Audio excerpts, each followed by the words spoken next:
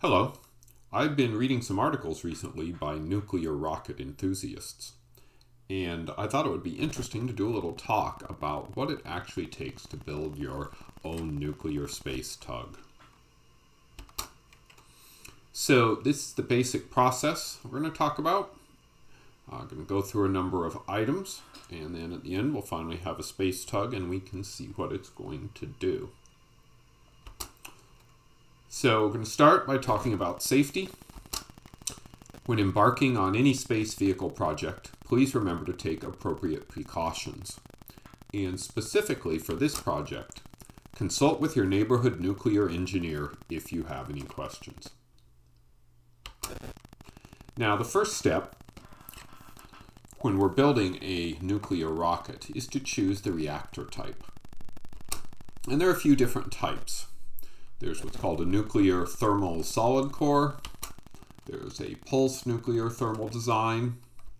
There are actually two different nuclear gas core designs, a closed cycle and an open cycle. And then in addition, there are a whole bunches of different variations and different ideas on how you might do this. Now for your first attempt, I highly recommend that you do the nuclear thermal solid core, as it's by far the easiest and by far the most well understood. So, if we're going to do nuclear thermal solid core, now we need to choose an engine design. And wow, there are a lot of different choices here. Some of these have been built, some of them haven't. But for this one, I'm going to choose a design called Enhanced SNRE. And the reason I've chosen it is this is a pretty popular choice amongst some of the nuclear rocket enthusiasts. And, and it also comes with a manual.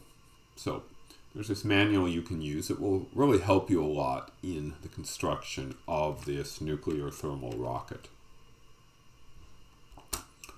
So let's talk about a little details. A few of the details about this specific design. This uses liquid hydrogen as a propellant, which is true of pretty much all of the nuclear thermal rocket designs, with maybe a few exceptions. It has a thrust of about 112 kilonewtons, a specific impulse of 906, which looks very interesting and very promising. It weighs about 3,250 kilograms, and the reactor, it's made of fuel rods that are 132 centimeters long, and the reactor core is about 30 centimeters across. So you can think of this as a kind of long and thin reactor. In that core, it will have 564 individual fuel elements. And it will use uranium, where the U-235 level is enriched to 93%. And overall, it's going to use about 65 kilograms of uranium in the core. That's going to depend a little bit on the fuel rod density that you choose, and that you are going to need to figure out experimentally. You need to make sure you have enough so that the core is sufficiently reactive to get the power level you want, but not so much that it's hard to control the power. And speaking of power, this core is rated to put out about 550 megawatts of thermal energy. So that's quite a bit of heat. So the first step we're going to have to do is figure out how to obtain the uranium for this rocket. And this requires a discussion about uranium and different kinds of uranium. We're going to start by talking about natural uranium. And natural uranium is primarily composed of two isotopes. There is uranium-238, which makes up 99.3% of all the uranium atoms, and uranium-235, which makes up about 0.7% of uranium-235. And I have a little chart here. We can see that it has 0.7% uranium-235, and that the cost for 1 kilogram is about $75, which kind of surprised me. It's actually relatively cheap as far as metals go. Unfortunately, this kind of uranium isn't very useful. Can't really do anything with it. The next step up is low enriched uranium. So we're taking the natural uranium and we are concentrating the uranium-235 atoms. And this is the kind of uranium that is used in commercial power plants, somewhere around 5% enrichment. So to get a kilogram of 4.5% or 5% enriched uranium, we're going to need about 8.9 or 9 kilograms of natural uranium coming in. That's simply because each kilogram of natural uranium doesn't have much uranium-235 in it. So to get up to this higher concentration, we have to have a bunch of kilograms to pull the uranium-235 out. So that 8.9 kilograms is going to cost about $670. And then we have to pay for the work of doing the enrichment itself. And that is actually, interestingly, kind of standardized into this measure called an SWU, or Separative Work Unit. And it turns out that these are kind of standard ways of looking at this, and there is a given amount of money assigned to this. The current numbers I looked at said it was about $110. So that's $790 for the enrichment, for a total of about $1,460 per kilogram. So that's how much you'd be paying if you were building a commercial power plant reactor. Now, unfortunately, that's not enriched enough to do the rocket. And it's primarily a problem because commercial power plant reactors are very big and very heavy. And we need something that's much smaller and much lighter. So we need something that's more enriched. And that takes us to either high enriched uranium, which is 20% or more, or weapons grade uranium, which is 90% or more. And here are the entries for the table. So 20% takes you about 41 kilograms of natural.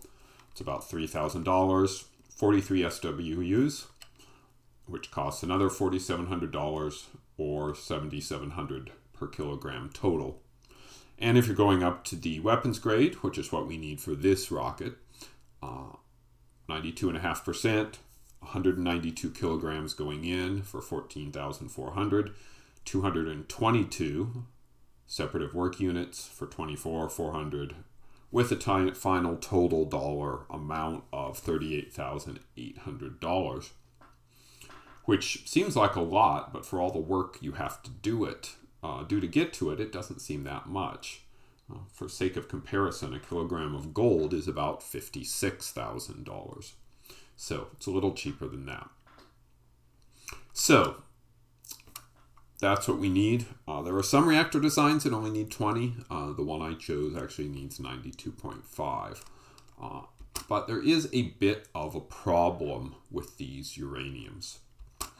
And they tend to be very hard to obtain for a specific reason.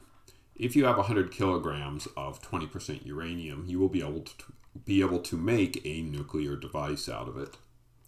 And if you have 15 kilograms of 90% uranium, you will also be able to make a nuclear device out of it. So, to be able to get this, you need to look for a government sponsor, someone who will work with you so you can get access to these higher enriched uraniums. Now, if you want to know more about enrichment and SWUs, I actually put a little URL here, and this can tell you from a given enrichment level to another given enrichment level how many SWUs it's going to take. It was actually kind of interesting. So, we have our uranium. Now we need to make it into fuel rods. And this is a picture of the fuel rod geometry that we're going to be using in the engine. And you can see the fuel rod is hexagonal, and the edges are about 1.1 centimeters in length. They are as I said earlier, 132 centimeters long, so a little more than a meter, 1.1 centimeters along the side. There are 19 longitudinal holes that are about 1/4 of a centimeter that run the entire length of the fuel rod. You're probably saying, why do we need holes here? Well, the whole point of this reactor core is to heat up liquid hydrogen, vaporize it, and make it very hot. That's what we're going to use to drive the rocket. So these are the holes that the liquid hydrogen flows through. So it comes in one end of the fuel rod, very cool, and then it exits the other end, if everything's working, at somewhere around 2,700, maybe 3,000 degrees Kelvin. You will need 564 of these. Now, in between the fuel rods, we have what's called a tie tube. This is also hexagonal, and it's the same size as the fuel rod. The rods inside, in the circular portion, contain a zirconium hydride moderator sleeve, and this raises the reactivity. So by having that moderator sleeve in the middle, we can get away with a smaller core and still have it work as a reactor. You'll need 241 of these. And then once you have the tie tubes and the fuel rods, you can put them together in this following pattern. And the tie tubes are metallic, at least on the outside, so they actually provide the structural support for the fuel rods, which are much more fragile. And if you look at the picture, you can see that all of the fuel rods have a tie rod next to them, kind of locating their position. Once we have the fuel rods and the tie rods, we build them all up into this large circular arrangement, and that is what our reactor core is. So it's about 30 centimeters across, and it's 1.3 meters long. So a very long and thin design. If you're interested, there's actually an alternate design for the SNRE enhanced, and instead of the reactor rods being 1.3 meters, they're closer to 89 centimeters, but the core is wider. So you kind of have your choice. You can either have a long, thin core, or you can have a shorter, wider core. Around the outside of the core here, we have these little circular things, and these are called control drums. And these are used to control the rate of the reaction. If we turn them one direction, there is a material that enhances the reactivity, so we will get more of a chain reaction. And if we turn them the other way, there's a material that will degrade the reaction. So the reaction goes down. So at the top of the core, you will need to have some sort of device that can rotate these appropriately to control the reaction. Now, that shows you how the core is. Now, I'd like to talk a little bit about how you will go about actually creating the fuel rods. Unfortunately, there isn't any standard way to do this. If you are running a commercial power plant, there's a standard way to build fuel rods, and you can just go to a supplier and essentially say, I need new fuel rods, and they will fabricate them for you. It will not be cheap, but they will be able to do that. Unfortunately, nobody makes these kind of fuel rods that we need, so you're going to kind of be on your own. But there is this nice guide here that tells you the vast majority of the details that you'll know about. So the fuel rods are actually composites, and they're made of a dry carbon mix, which is 85% graphite flour and 15% carbon black. In it, we have the uranium, and that shows up as small uranium oxide particles that have been coated in zirconium. And then finally, there is a thermosetting resin that is going to hold all of this together into something more solid.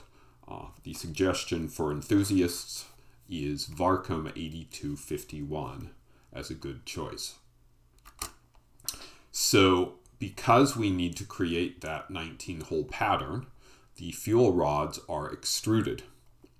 And you can think of the extruded process as something very similar to the process that is used to make pasta, where you have a die and the pasta dough is extruded out and then cut off. You can think of doing the similar thing with the fuel rod. You need to extrude it out, and once it gets to an appropriate length, or probably a little longer than the appropriate length, you can cut it off and then deal with the curing and those sort of things later. It's also possible that you might want to create shorter fuel rods so that you can stack them vertically. Stack them in line to create the length that you need. It's another option that can be done. So once we've extruded them out, we have them in something to keep them in the proper shape, and then they can be cured so that they are more solid. And then finally, we need to machine them to the final dimensions.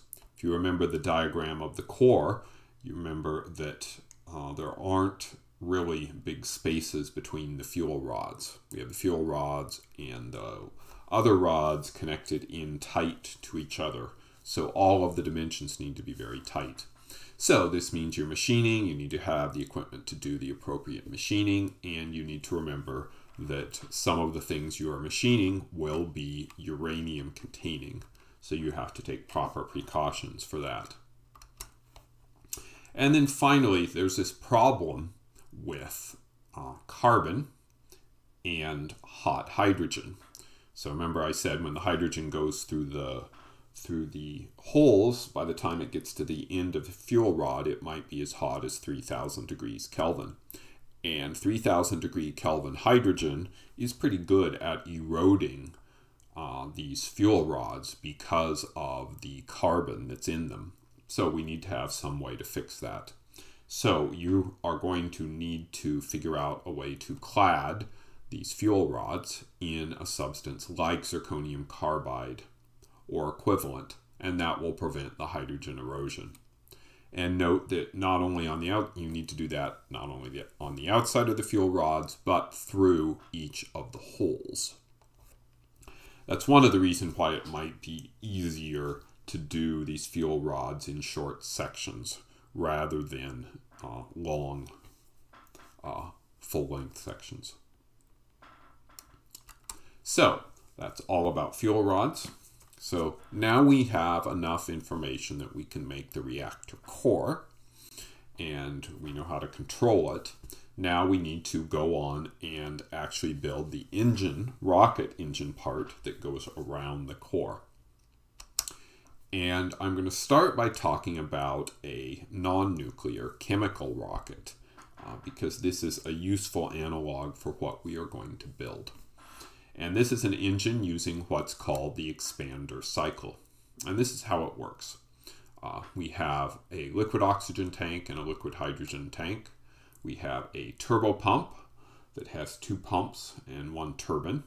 And then finally we have a combustion chamber with a cooling jacket around it. So we want to start the engine up.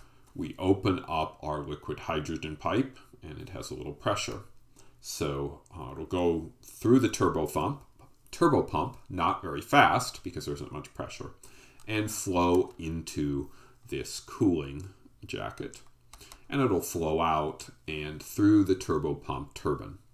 Now, as I said, there isn't much pressure, so it's not it may make it spin, but it won't make it spin very quickly. And then the outlet from that will go into the combustion chamber. Similarly, the liquid oxygen comes into the into the pump, and is also pumped into the combustion chamber. So now we have both of the propellants in there, and we can ignite them, and the rocket will start to burn.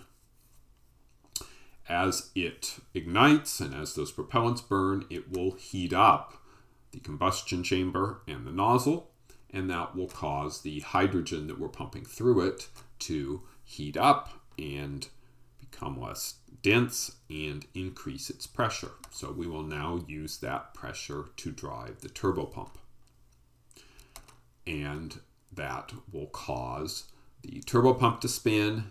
That will therefore pump more liquid oxygen and more liquid hydrogen into the combustion chamber, producing more combustion and more heat. And eventually we will reach the state where our rocket engine is up and running and we end up with thrust. So that's the expander cycle. How do we apply this to a nuclear thermal engine? Well, the first thing to know is we actually don't use any liquid oxygen, so we can just get rid of that. And then the process is the same. Liquid hydrogen goes through into the cooling channel, goes back into the turbopump, and into the combustion chamber. But we don't have liquid oxygen to burn it with. What we have is the nuclear reactor that is going to heat things up.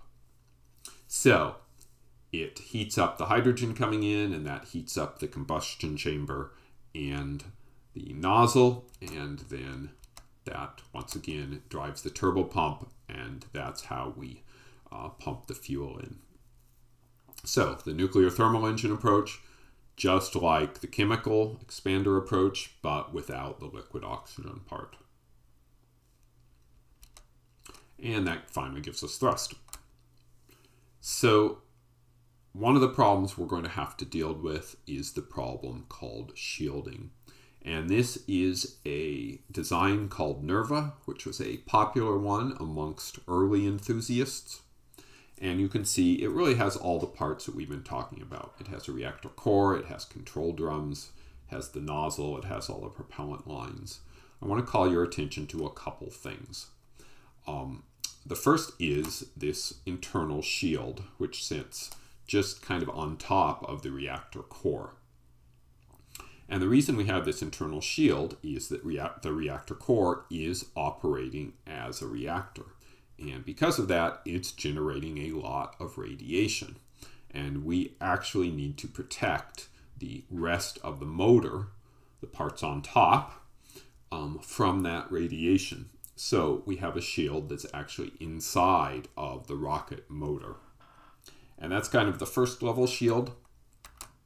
In addition, a little farther away, we have this external disk shield. And why do we have that? Well, here's a little graphic that shows us why.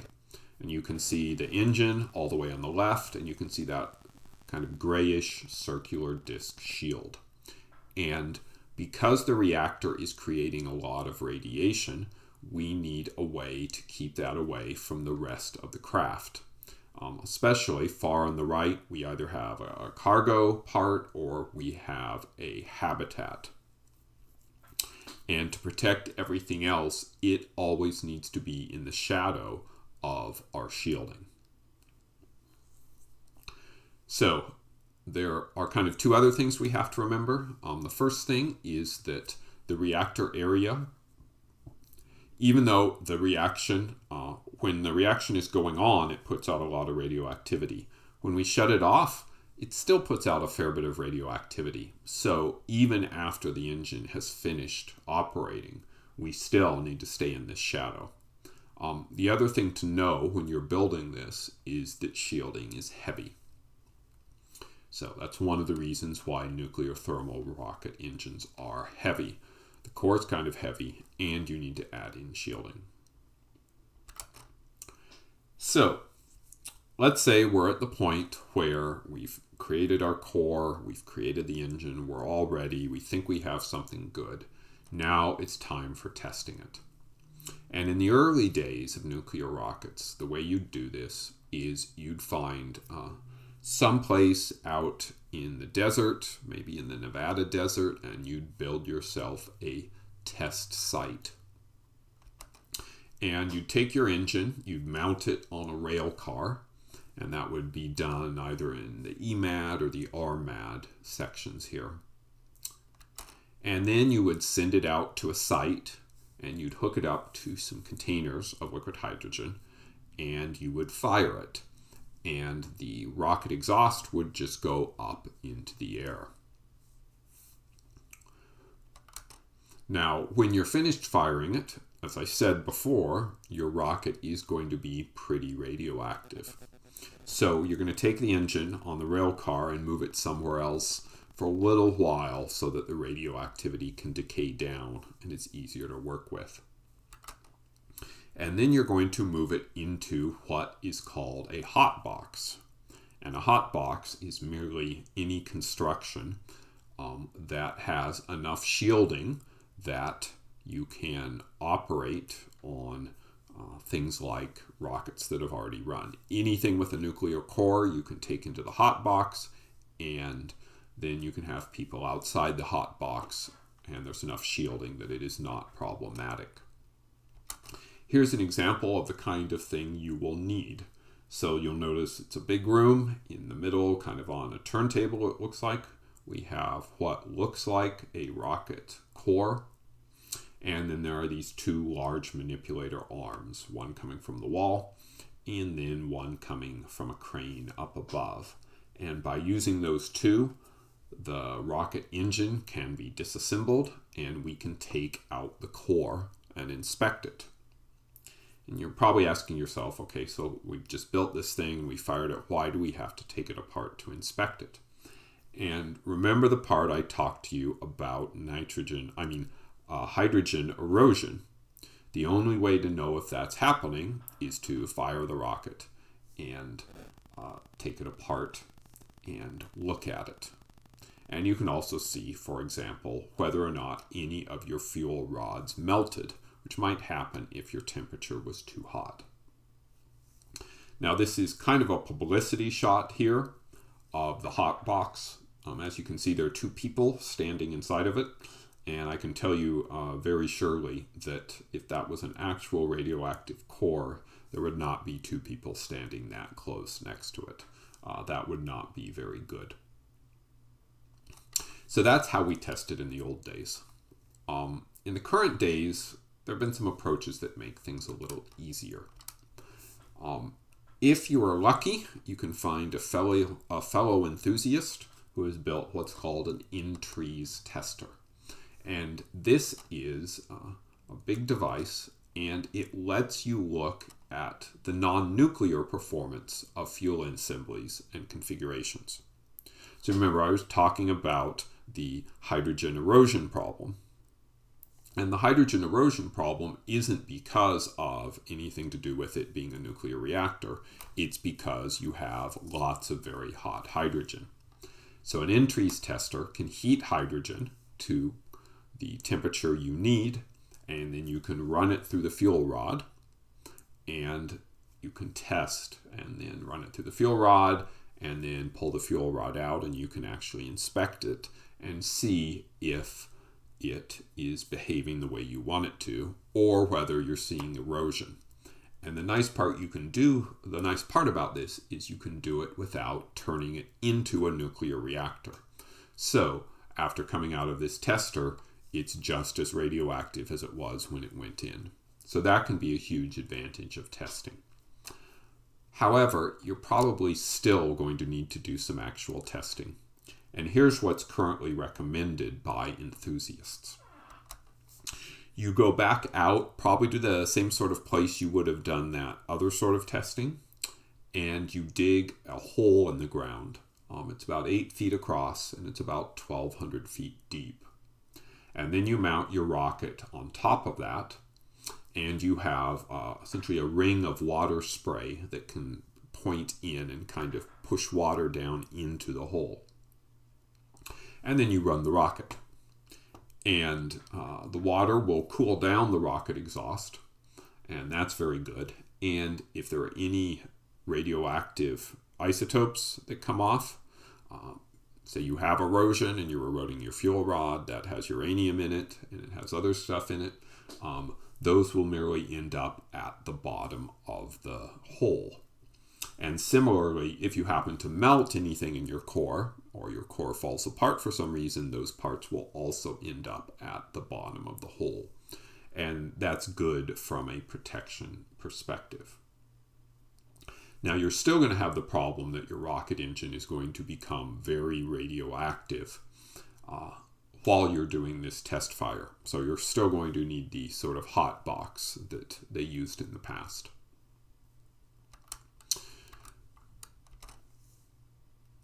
That's all there. So that is what you need to do to create the nuclear engine. And now, to finish the tug design, we need to have something to mount the nuclear engine to. And since we spent a lot of effort kind of building that engine from scratch, it can be nice for us to use something off the shelf to do the tug design. And I decided for the purposes of the engine we were building, it was interesting to use a Centaur upper stage. And the Centaur upper stage has been used for well over 40 years. It's very well understood. So it's good that it's well understood, and you could actually go out and buy a Centaur stage if you wanted to. And then we're going to put two different engines on it. We're going to put the RL-10 engine, which is the stock engine that a Centaur would normally use, uses liquid oxygen and liquid hydrogen. And then we're going to put in the enhanced SNRE nuclear thermal engine we built. And one of the reasons I chose that engine is it has about the same amount of thrust as the RL-10. So it's very useful for making comparisons. And then we're going to compare the two and see what results we get with the two different engines. So, starting out with the RL-10, the Centaur holds a little over 20,000 kilograms of propellant. It is distributed this way. There is a small liquid oxygen tank that holds about 17,000 kilograms and a much larger liquid hydrogen tank which only holds 3,000 kilograms. And that might look a little curious. What you need to know is that liquid oxygen is about 16 times more dense than liquid hydrogen. So you can put a lot of liquid oxygen in a small space compared to how much liquid hydrogen you could put in it.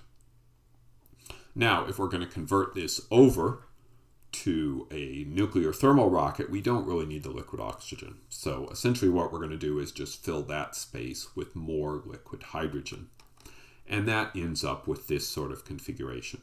So we have about 4,100 kilograms of liquid hydrogen in that space. Now, I need to go a little bit into the rocket equation because we need to use it to do the comparison.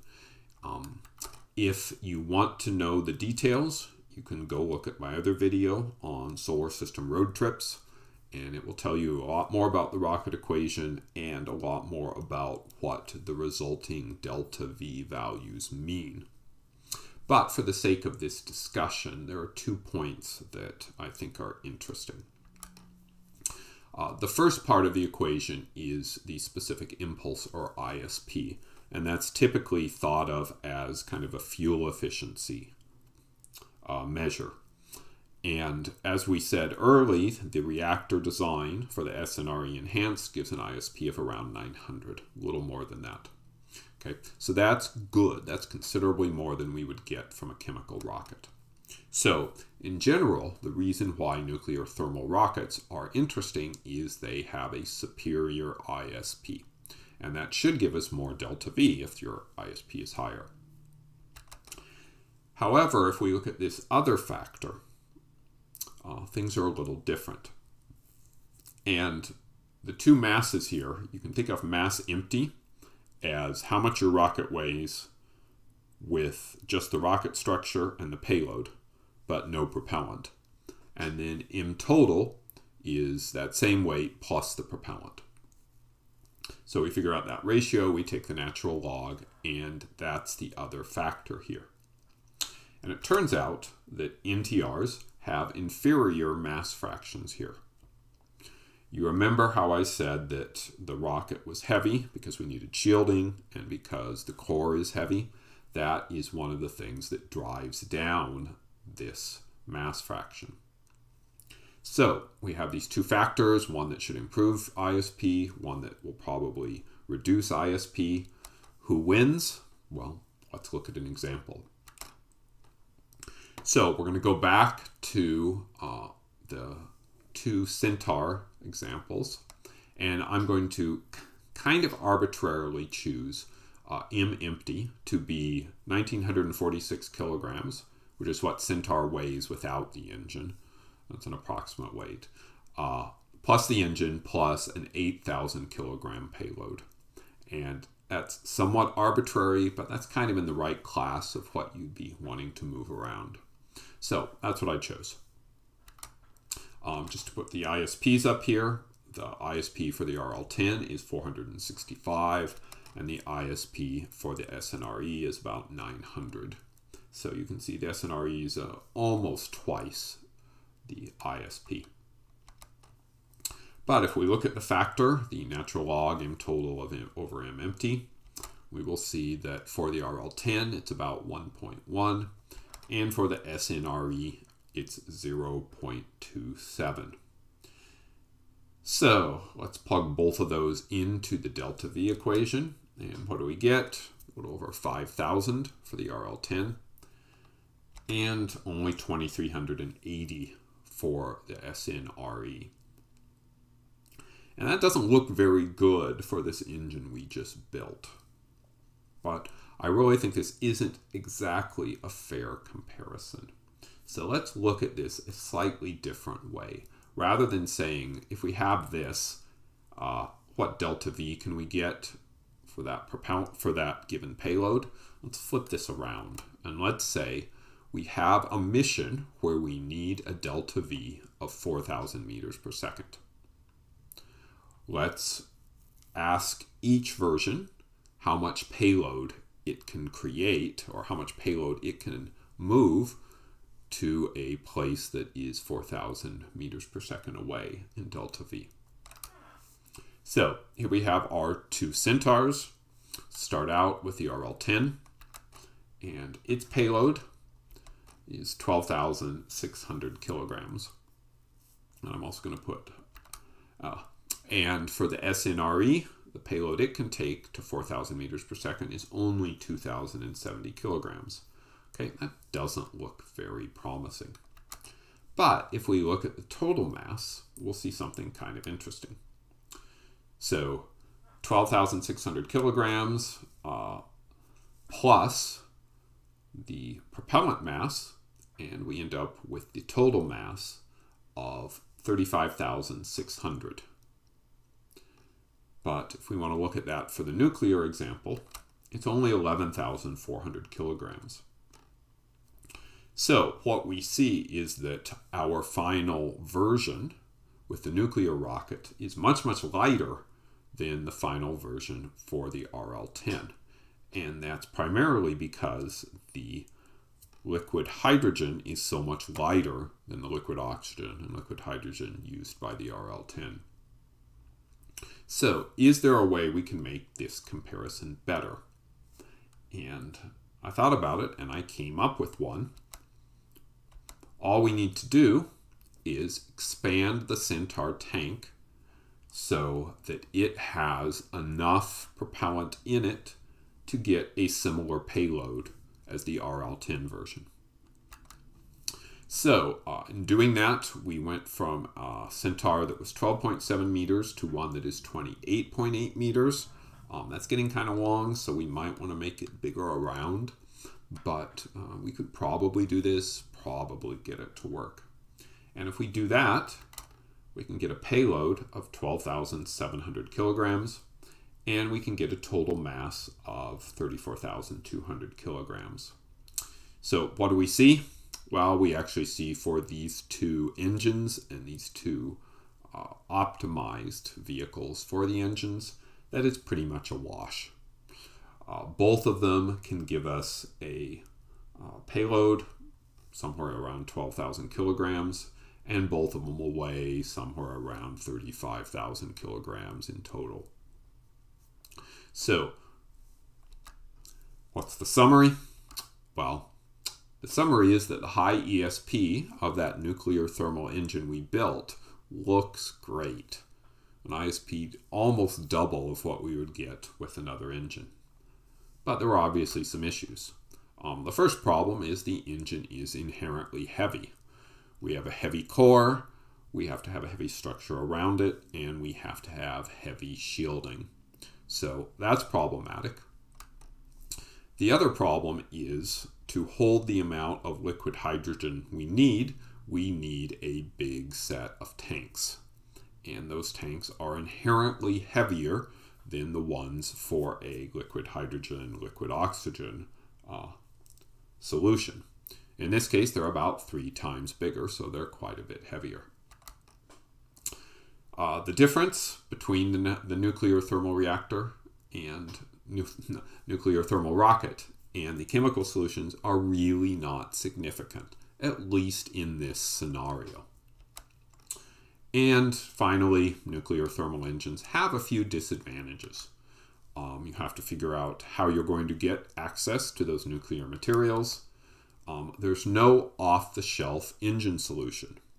So I can go buy that Centaur today with an RL-10 engine on it. Probably take them a few months to make it, but I don't have to do any extra work. And as you saw, constructing the nuclear thermal rocket is a lot of work. That's going to take you some time to do. And testing is, of course, a little problematic and therefore a little expensive.